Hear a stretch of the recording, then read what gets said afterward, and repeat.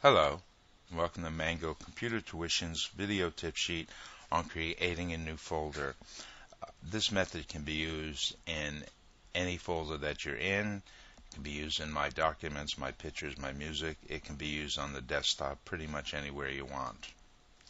Okay, very first thing that we're going to do to create a new folder is to go to the position where you want the folder and right click on an empty spot. Click New, click Folder. You notice a new folder will appear and the words new folder will be highlighted in blue. If you simply type a new name over that, it'll appear, such as folder 1. Once the name is typed, just hit the Enter key and the folder will then be set or virtually locked in there.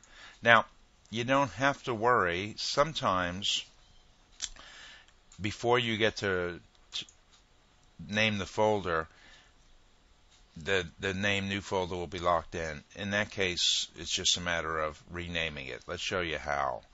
Okay, once again, we create the folder, we right click on an empty spot, we click New, we click Folder. The new folder appears now. Maybe you've hit the mouse button inadvertently or whatever, but you're now stuck with a folder with the name of new folder. All we're going to do is rename it. To rename it, right click on the folder, click Rename. You'll notice that new folder is highlighted in blue, so if we just type, the new name will go over that. Type the new name for the folder, hit the Enter key, and the folder is now created and has the name that you want. I hope this has been helpful to you and makes your computing just a little bit easier. Now, you can use this same method to create folders in any folder that you'd like. My documents, my pictures, my music. You can also use it on the desktop to create a new folder on the desktop.